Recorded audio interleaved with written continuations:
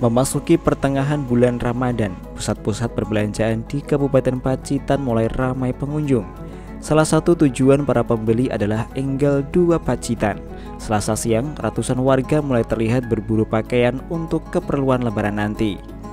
Tak hanya emak-emak, bahkan bapak-bapak juga tampak sibuk memilih pakaian Lebaran untuk keluarga.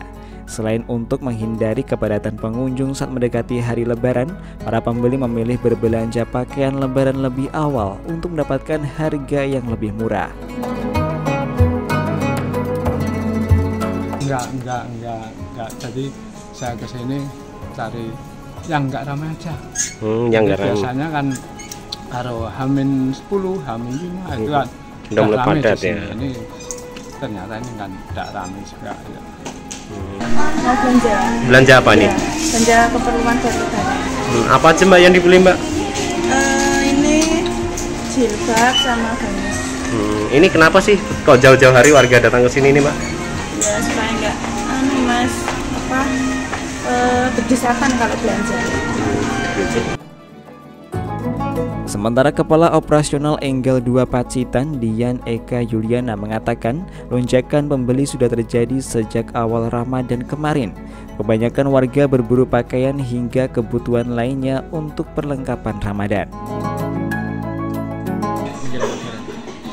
Untuk KSP Enggal 2, alhamdulillah dari awal puasa kita untuk stok barang sudah kami antisipasi sebelum puasa ya.